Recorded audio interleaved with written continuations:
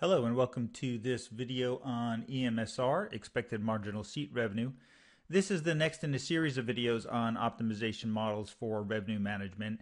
And today we're going to go into detail on this very popular optimization model called EMSR. EMSR was developed by Peter Bello Baba. Let's see, write that down.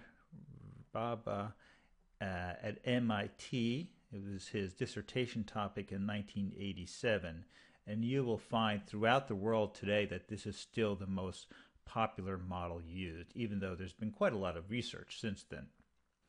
Now, EMSR is a leg level model, and the control mechanism, the inventory control mechanism that it calculates are protection levels. And EMSR is an extension of Littlewoods Rule. So let me write that down here. So here is Littlewoods Rule, and Littlewoods Rule is the foundation for EMSR. EMSR is an extension of Littlewoods Rule. So you really need to understand Littlewoods Rule before you understand EMSR. And I made 3 videos on Littlewoods Rule. So if you haven't viewed those yet, you may want to go and take a look at those first, because I'm not going to repeat all of the intuition that goes behind this rule because it would be redundant. I'll just take a very quick review here. So Littlewoods Rule calculates a protection level theta, so this protection level, at a leg level for 2 fare classes. And the example we used in the previous videos, there was something called FL for low fare and FH for high fare. And the way you calculate this protection level is you find where this equality is met. So you set the value of the low fare equal to the expected value from waiting for a higher fare. So we assumed that lower fare customers arrive before higher fare customers. So you could pretend that there was a low fare customer standing in front of you, and you had a decision: either take that low fare customer or turn that customer away in hopes that a higher fare customer would materialize, but there's only some probability that that customer will materialize. And this was, we said this was the expected value. This whole term was the expected value of this higher fare customer. Well, now we're going to just change that term and call it EMSR. It's actually the same thing. Expected value is the expected marginal seat revenue from that higher fare customer. So the way you get an expected value is you take some value and then multiply it by the probability of that value occurring. So the way we interpret this for EMSR is it's the expected revenue, so the revenue we get from this fare, from protecting the marginal seat, expected marginal seat revenue. So that means it's the expected value from saving the last seat that's being protected. So for example, let's say that in this case the protection level turned out to be 7.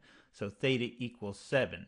That means that the expected value from the 7th seat is the EMSR. We would find the expected value from protecting the 7th seat if that was equal to the the value you get with certainty from the customer standing in front of you, the lower fare customer, then that would be the answer. That would be the protection level that would be set for this higher fare. Now, that was a very quick review of 3 videos that I made previously. So if you didn't get all that, you may want to pause and go back and view those videos. So I've created an example we can use to calculate protection levels using EMSR. And there's actually 2 versions of EMSR. We'll look at both of those, but we're going to start out with EMSR A. And the other version, as you can guess, is EMSR B. We'll get to that later. So take a look at my example here. Pretend this is the fare structure for JFK to Miami. So there's a nonstop flight. There are just 4 fares in this market, and the fare classes, instead of using letters like Y, B, M, H, I'm using this subscript J, and then I'm just indexing the fares from 1 through 4, with the highest fare being on top. Then I have some demand parameters, mu and sigma. So let's pretend there was a forecast of demand, and the forecast determined that they have these parameters, mu and sigma. And remember, in Littlewoods Rule, we assume that demand followed the normal distribution, and that's what we use to calculate our probabilities. So we're going to calculate protection levels for each of these fare classes.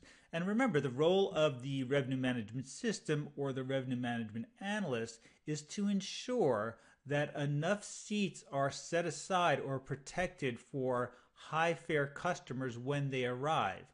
We assume that low fare customers arrive first. So the first customers who are going to request seats are those who are willing to pay only $125.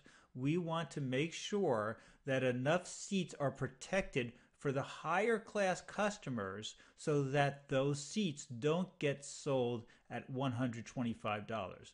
Then as the $290 customers arrive, we want to make sure that we've protected enough seats for classes 1 and 2 so those seats don't get sold at $290. Then finally, when there's only 2 classes left, we need to protect seats for fare class 1 from being sold to fare class 2. And that leads us into the difference between EMSR and Littlewoods Rule. Littlewoods Rule calculates the protection level between 2 classes. So if this market only had 2 fares, we could use Littlewoods Rule to calculate the protection level for fare class 1 so that those seats don't get sold to $420 customers, and we would be done.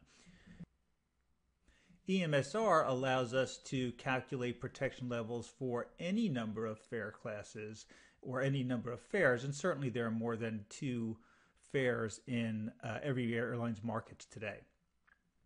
So let me explain what's going on in these columns over here. So the way we just explained the problem we're trying to solve is we are protecting seats. So when these customers arrive, we're protecting seats for all of the classes above this fare. So we don't want anyone who's willing to we don't want any seats that could be sold at $290, $420, or $500 to be sold at $125. To get the EMSR protection levels, we first find how many seats we should protect for the $290 customers against $125. Then we determine how many seats to protect for the $420 customers against the $125 customers, and finally the $500 customers against the $125. And when we're done with that, we sum up all 3 of those protection levels, and that will be the protection level for class 4. So the way this notation works over here is we're going to calculate that, protection level 4 against 3, so J is our class index. We're going to calculate protection levels for the 4th fare class at $125 against the 3rd fare class. So J will iterate from 3, 2, and 1. So we're going to calculate a protection level for 4 against 3, 4 against 2, and 4 against 1. And then we're going to sum those, and that will be our EMSR protection levels. And we'll write them down here. EMSR thetas. If this notation is at all confusing to you, don't worry about it. We're going to calculate the protection levels for all of these boxes here, and you'll see how the notation works. And I see we're running a little bit long, so we'll start those calculations in the next video.